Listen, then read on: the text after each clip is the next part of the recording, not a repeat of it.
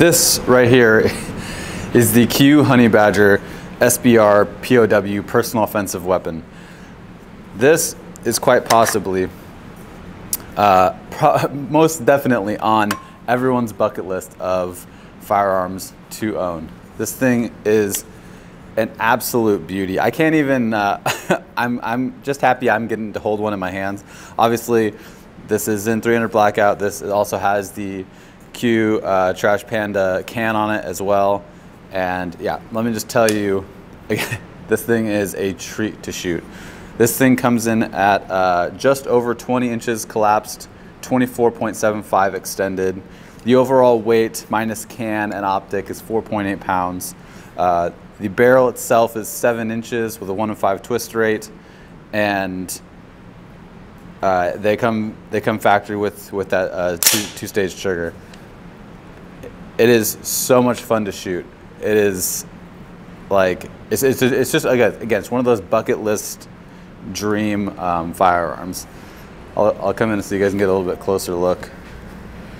But this thing is truly a masterpiece. There's really nothing about this firearm that isn't just perfect from front to end, right? Like, I'm definitely gonna have to find some way to pick one up.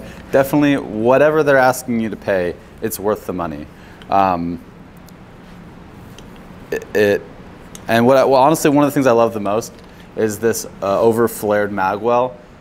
I've been talking about it for a long time, how this should really just be the standard. I don't understand why more companies aren't going with the pre-flared magwell.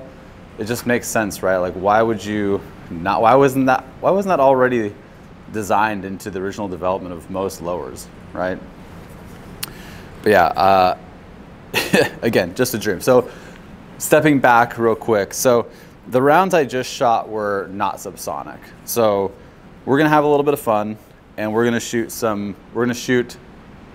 non-subsonic and then subsonic rounds back and forth, so you guys can kind of hear the difference between shooting the two different variables. So this is non-subsonic, and this is subsonic. Massive difference. I don't know if you guys can hear that or not, but it is a massive difference. Again, non-subsonic,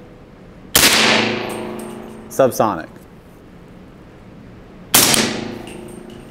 A huge difference in the amount of sound being produced.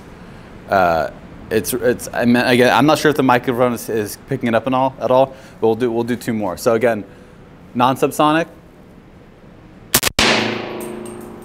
and subsonic. Yeah, again, super fun to shoot, and you just can't go wrong with this thing. This is a dream build. You know what I mean? Like, this is what is on everyone's bucket list. Like I said, I'm just glad that I get a chance to do a review on it and shoot it. But I would highly recommend, again, whatever the price is. I think these typically are around like the high twos, but if I could, I would definitely be picking up one of these. So I hope you guys enjoyed the review. If you guys have any questions more about it, I can do another video. But I will see you guys for Frag Out Friday.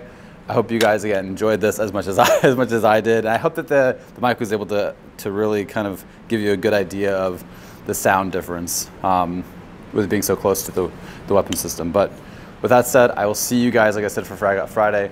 As always, stay loose, battle on, and if you bitch in your heart, it'll show.